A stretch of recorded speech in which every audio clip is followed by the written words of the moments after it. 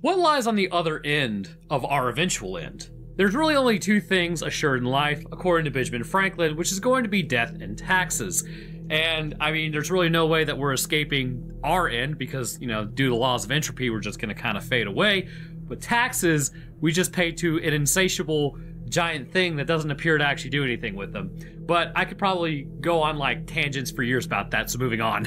But due to the fact that our metabolisms break down over time and genetic damage is just going to build up over time, eventually our cells will stop functioning as they reach kind of an end point where there's so much genetic damage that the cell will either undergo apoptosis, become cancerous, or just in general, stops functioning properly. And to that ultimate end, eventually our bodies will just stop functioning correctly, which I believe happens at about like 25 years old. Is specifically when you start kind of like aging. And me being 31 now, well, I'm running out of time. So I'm already aging. I've been aging for 6 years. So the whole point though is that as this happens, it will happen. You're going to meet your end, which is a really depressing way to start this video. So we're just going to move on. But there is kind of a concept that it might not be as bad as you might think. So it's sort of like putting a youngling down for a nap, right?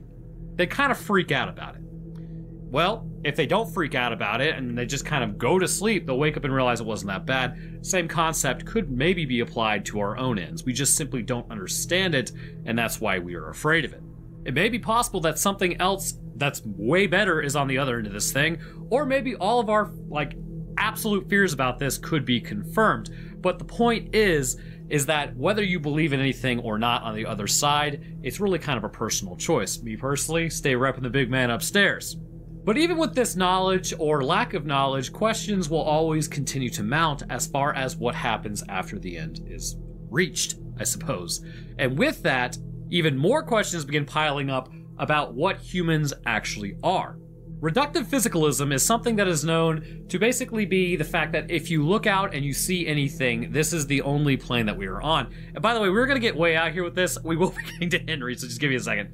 But basically, with reductive physicalism, there's nothing above us, there's nothing below us, there's no spiritual plane, there's nothing. It's just this one, the universe as is, and everything physical in it is kind of how it works. So once you're done being a physical entity of a human or an animal and that falls apart due to entropy, that's it. There's nothing else left.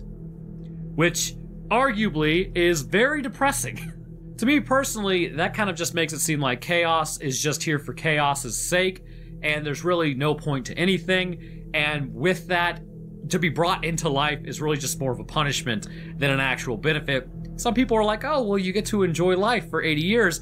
But if you actually look at like the expansiveness of the universe, time-wise, this is a hilariously short blip of time. The other belief essentially is known as non-physicalism. So I know that one. You guys already know that one. So basically with non-physicalism, that means that there is a spiritual plane out there that you will eventually go to, whether that is God or just the spirit in general. It's not really known. Basically, you have a soul, and it's woven into your body and all throughout, and you're intricately connected to everything. So this would almost be like the same concept as if you take dark energy, for instance. Physicalism right now, as far as we know it, doesn't really account for things like dark energy, which also dark matter. We don't really even know what is essentially moving most of the galaxies in the universe. We're getting way out here with this, but the point is that with non-physicalism, you have a soul, it's in your body. The way I view it is you can believe there's nothing after life, or you can believe there's something is after life. Either way, only one of those things is depressing. So if you believe the first one, hey, you're a stronger man than me. But regardless of whether you think something is or is not waiting for us, ultimately each one of us is going to have to find out at some point in time. Whether that be by the hands of another human, natural causes like some sort of disease, an animal, or just cruel twist of fate early in life. Nobody really knows what's going to happen to them, but we all have to figure it out at some point. Sort of like an ironclad contract signed at birth that this is it. Good luck to you. But what's been called into question as of late is how does this process actually happen? Enter the story of Henry Languille, a murderer back in the 1900s, like really early 1900s in France, who was sentenced to his end for his crimes of ending others. a doctor would actually watch the process after making this request of him so that he could understand at what point do humans actually check out of the mortal coil. Because here's the thing, for a very long time people assumed that the guillotine was the ultimate and it was essentially a gentle solution for an issue of getting rid of people. Turns out it might not have been so gentle, and it may have actually caused like a lot of undue stress on people that eventually would come out due to this specific event. So in today's episode, let's discuss how Henry Laguille was able to stay alive for just a little bit longer, at least about 30 seconds or so, after meeting with the guillotine, and what the doctor would note as a little alarming. And we're probably going to get a little more heavily into the neurology and actual biology of this, simply because it's important, I think, to do so. And also because I enjoy talking about all of physical biology, so here we are. I mean, hopefully since you're here, you like this too, and it honestly is true horror, because this would be the worst thing I think that could happen to somebody. But before we do that, I do want to say thank you guys for your continued support on this channel. Because of that, you may have noticed the camera work got at least a little better. Hopefully you noticed that. Anyways, if you didn't notice it, I still need to mess with some settings. But basically, I was able to do this and also hook up my mic appropriately so that everything kind of works out better and it's not ear-grinding nonsense. Also, the deal still stands for the Michigan Dogman. If we can get this channel up to 1 million subs, I think it was, by 2027 in June, I will go up there and look for the Michigan Dogman. I'm also thinking about doing something with Mount Shasta, of going out there with my Forerunner and just kind of like looking around for cave systems. That did not go well for one guy, if I remember, in the desert. I don't remember what his name was. So hopefully that doesn't happen to me, but if I stop uploading on both channels, I think you know what happened. So are you the sum of your parts, or are you something more? A lot of people seem to not really realize that their bodies are more than just their brain and then the rest of the body. And this is actually going to include scientists and some doctors, because only very recently have we started to figure out how the body is connected and in what way is everything else, like in terms of importance, going to relate to the brain. Take the spinal cord, for instance. In fact, I actually mentioned this a lot on my main channel because, again, it does not appear to be science-based, but Roanoke Gaming is science-based. Really just bad way to name that channel, doesn't really matter. But basically, the spinal cord is going to serve a very important purpose beyond just a bridge from the brain, with the brain being what is essentially the tyrant of the body. So the general thinking as far as past biological kind of things that I've learned and how things are starting to change as of now is that the brain would pretty much dictate to the rest of the body, okay, do this, yeah, kind of like orchestrate behind the scenes of everything. You have essentially voluntary thought, which you can think about things and do whatever you want to do, and then you have autonomous, which is essentially running in the background, kind of keeps your heart going, your breathing, which unfortunately now we're all manually breathing because we're talking about it, blinking, which we're now manually blinking, and stuff of that nature is autonomous. Your brain just runs that in the background. But with this comes an interesting idea that the brain is the most important organ in the body according to the brain, which appears to be a little egotistical to me, but I don't make the rules because I'm just simply a brain.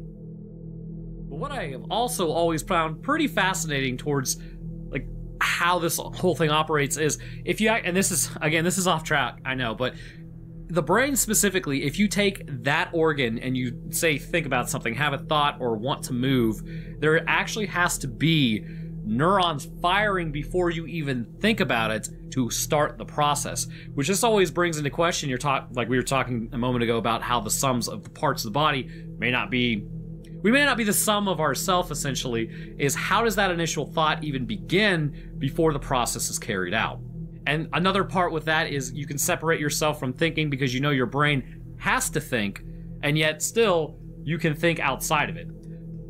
Before we go down the philosophical rabbit hole with this, because I tend to do that, we'll go back to my initial example. Essentially, there was a man who was paralyzed from the waist down. I believe it was upper lumbar where he was hit.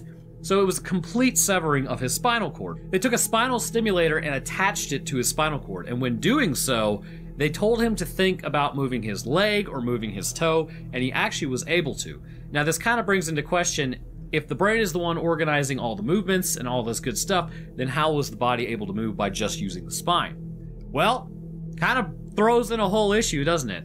So neuronally speaking, which I'm pretty sure is a word, if it's not, it should be, The actual nervous system is the spine as well. So you have the spine, you have the brain, you have the peripheral nerves. You have all of these nerves in your body, which are made of the same cells as the brain. And even then, you've got like the vagus nerve and everything, which we'll get into here in a moment. But the point is that what it appears to be is that the spine itself does actually contain at least some ability to think, because he was able to move, because it clearly was not the brain moving the body. So because he was able to move, it may not be as cut and dry as we originally thought it to be. So when you think about it, when we do brain scans, if we say, hey, you know, can you move, or can you think about something, or essentially react to images, the brain itself will light up due to blood flow and electrical activity. But we really haven't looked too much at the spinal cord itself.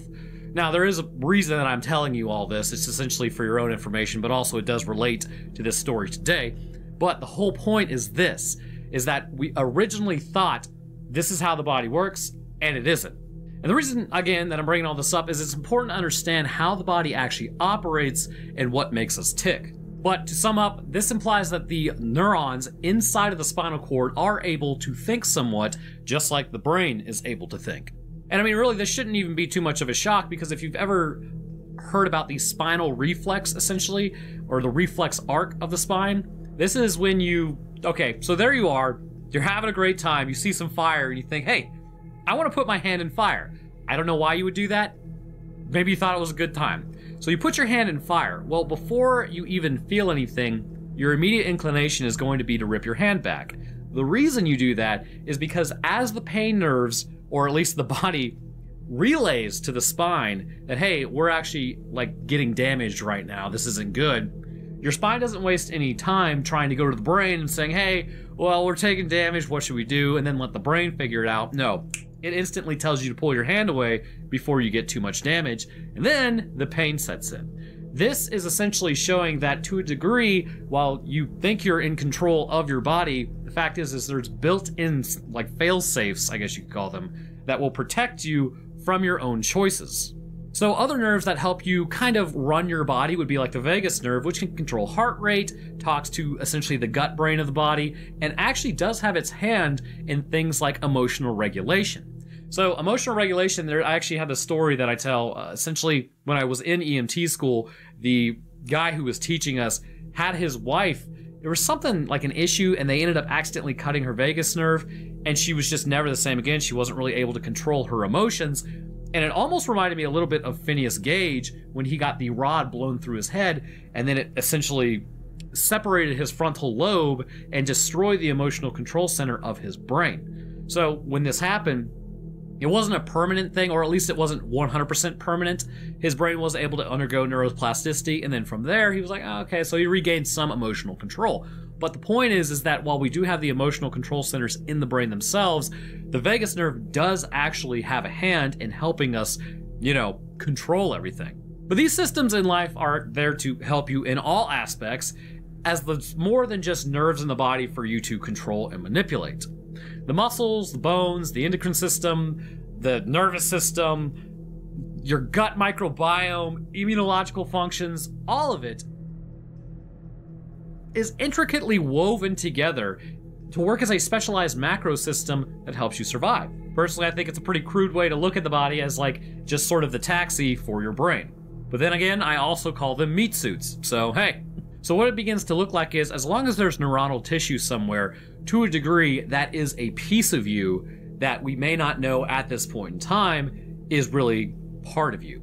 So the next issue is, think of a state of shock. A state of shock is when your blood pressure pretty much bottoms out, and this could be due to things like either blood loss or vasodilation all at once, which can cause your blood pressure, again, to reach such a critically low level that it has issues perfusing the brain. So your oxygen levels decrease, and so do your nutrient levels, which can result in permanent damage if it's not rectified quickly. Now, one of the ways that it's kind of said that you can get around this, although I think the literature has changed on it, is that if you take somebody's legs and you place them upwards, the blood from the legs will run back down into the body, kind of increasing the blood pressure and helping the heart perfuse everything that it's going to need to perfuse.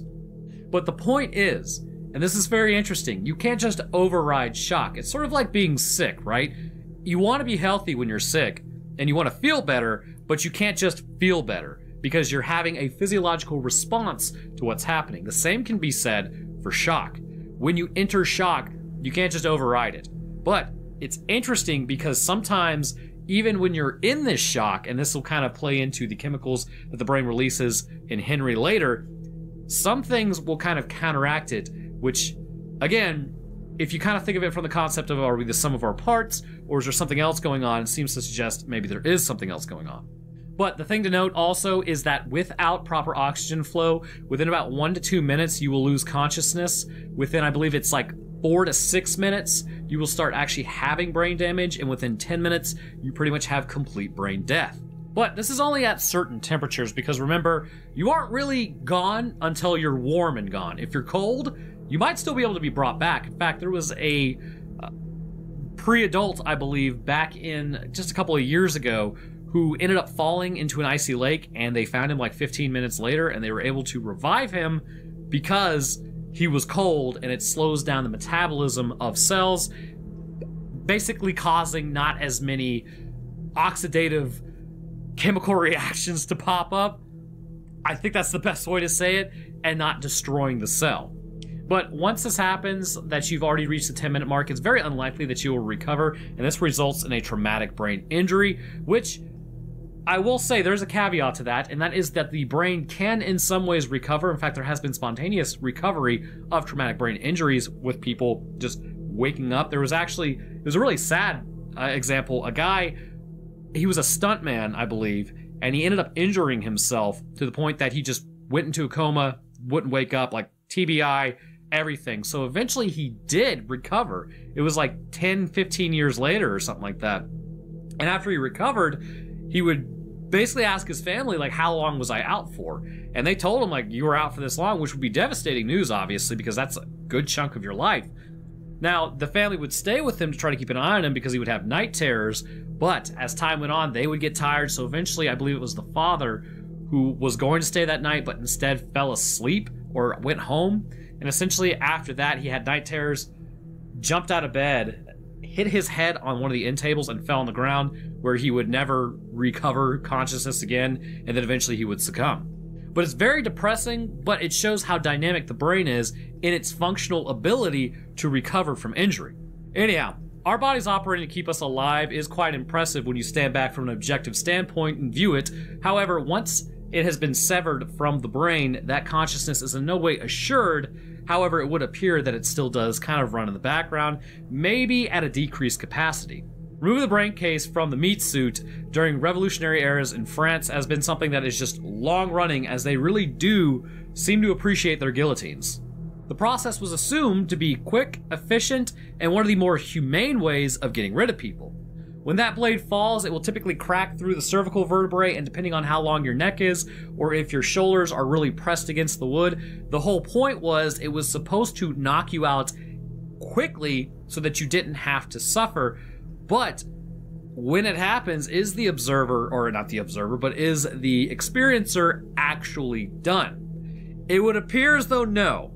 Just because you gave your neck some fresh air doesn't mean instantly it's lights out, as it was observed in a man named Henry Langwell, a murderer sentenced to the guillotine for his crimes, and a doctor having observed this exact consciousness maintaining in his head. So he approached him and asked him prior to the actual process, hey, when you go up there, when you get your head taken care of, I want you to try to blink to me while it happens so that I know you're still conscious and you're still in there.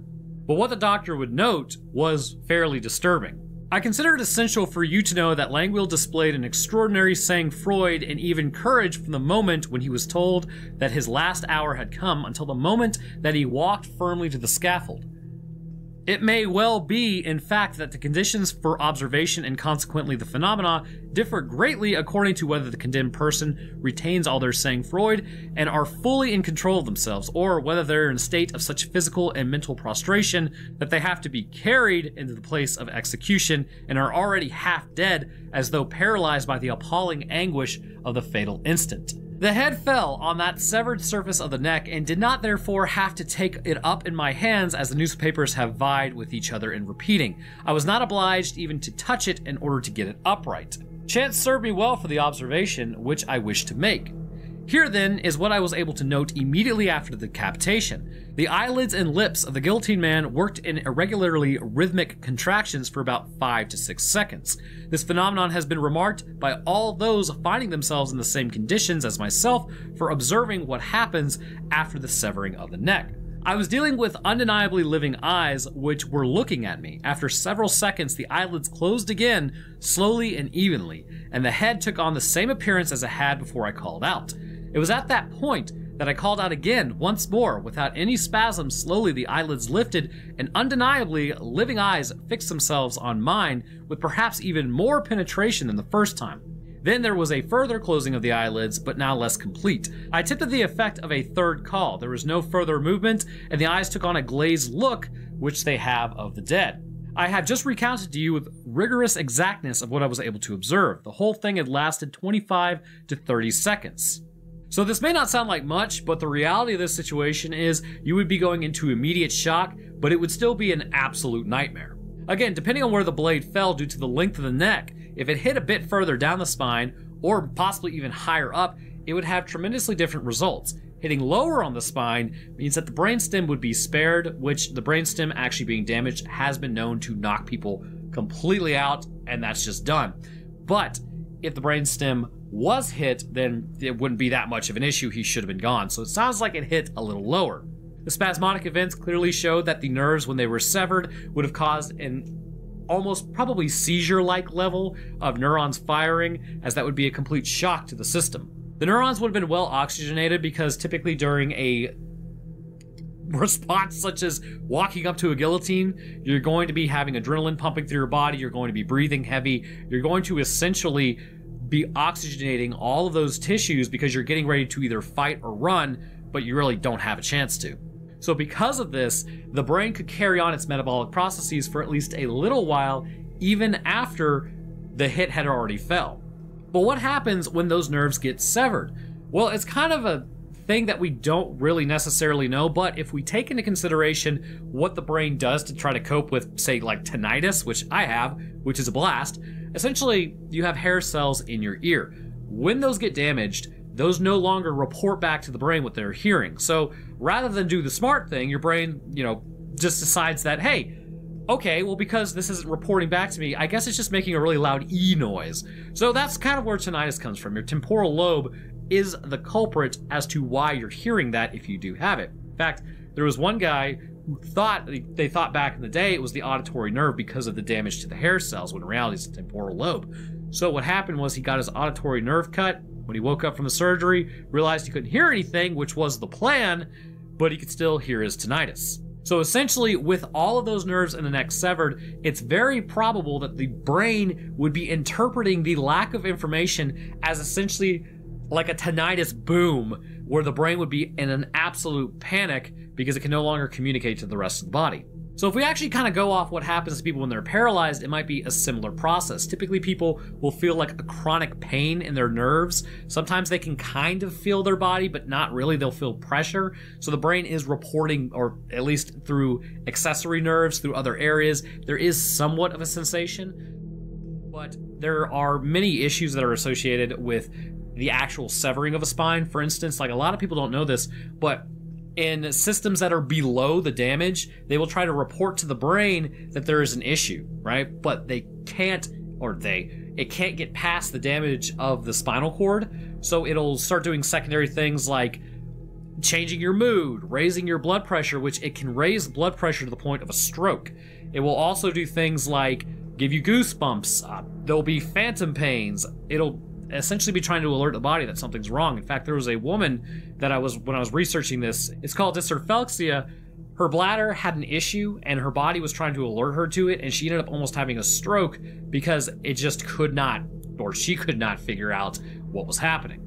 With Henry specifically, it's clear that his brain would be randomly firing in an attempt to communicate again with the rest of his body, which will sound kind of like noise in your own head. This means that his thoughts would have been disjointed and dysregulated, which would have made it really difficult, but it seems he was still able to react to the stimulus of hearing his name called.